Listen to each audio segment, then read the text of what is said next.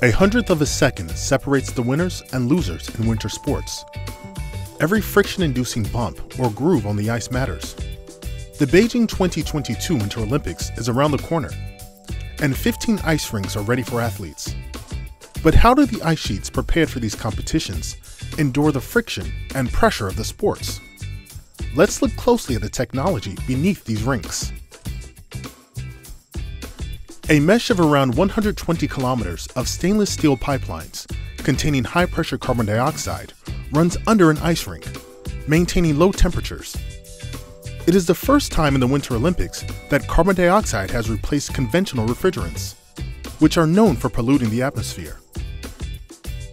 R507 is a widely used refrigerant for preparing ice rinks.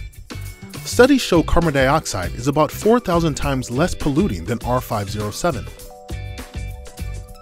Winter sports stadiums use the principle of ice layering, but the temperature, thickness, and smoothness of the ice layers vary depending on the sports event.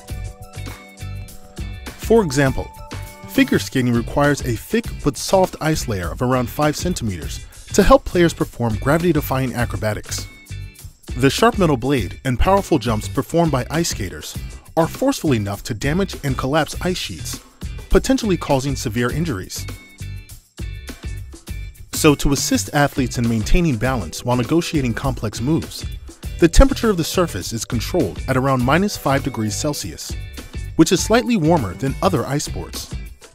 The strategy helps to ensure the softness of the ice layer. In contrast, short-track speed skating requires a hard ice layer to provide fast and smooth movements to skaters. Thus, it requires a surface temperature around -7 to 9 degrees Celsius and a thickness of about 3.5 centimeters. And when athletes are crossing the curves, the skate must shave off the snow foam and not throw sharp pieces of ice residue that may hurt other athletes. Meanwhile, the ice for curling is not as smooth as in other winter sports. Instead, as players slide a roughly 20-kilogram stone over a sheet of ice to reach the target, they are actually gliding the stone on little bumps, which elevate the stone, reduce friction, and speed up the movement. The playing surface is created by spraying tiny droplets of water on the ice that freeze to become bumps. The science behind ice making is an embodiment of Beijing's Green Olympics idea.